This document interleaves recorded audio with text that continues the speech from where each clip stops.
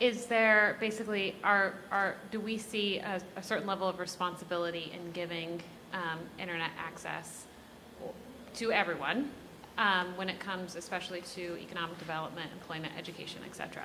Is that right? About right? The utilization that they have once they have these access. Yeah, so definitely, 100%. You know, there's like a cruel irony with innovation and technology and development, and that's that we've done so much, especially as a company, we've done so much to innovate. And as we innovate, we know that there are people that are being left behind from that. And we have a responsibility, we feel a very real responsibility to make sure that we're not contributing to everyone being left behind. We feel like as we continue to innovate and develop that there's obviously opportunities for people to be taken advantage of online, especially the most vulnerable populations. We feel a very strong obligation to try to raise awareness about those issues and to help people navigate through that, teaching tools and tips, putting out videos and educational materials to help people navigate those threats and issues that can happen once they're connected. From an economic development standpoint and an educational standpoint, I think I can't speak for all internet service providers, but I feel like I can speak for Comcast. And we have demonstrated a commitment to education, to workforce development over a long history of time. And our commitment is demonstrated in many ways through the Internet Essentials program and through our other community impact initiatives.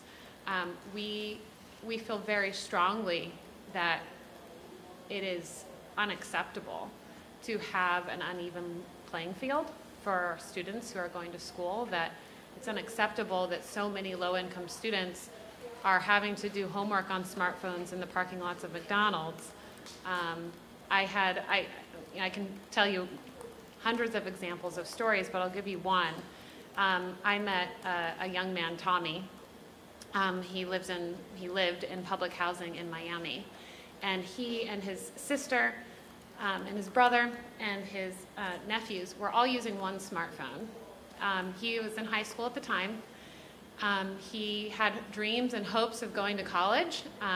Thankfully and wonderfully, he is there. He received a full ride scholarship to Florida State University and just completed his first year there and was put on the president's list, so a 4.0 GPA. But absolutely incredible person. Didn't have internet at home. We were able to connect his family in 2016 when we expanded the program to reach recipients of HUD housing. And to see the transformative impacts that having the internet at home had on him and also his sister and his mom. His sister went on to get an associate's degree. She has since gone into a workforce where she's working in I can't remember any of the words I'm looking for right now, but she's working in a facility where it's very much like a jail. She is a guard, and that is an amazing achievement for her, and she had to get a degree for that and pass a lot of different exams, both physical and literacy exams as well. Their mother is working on her GED.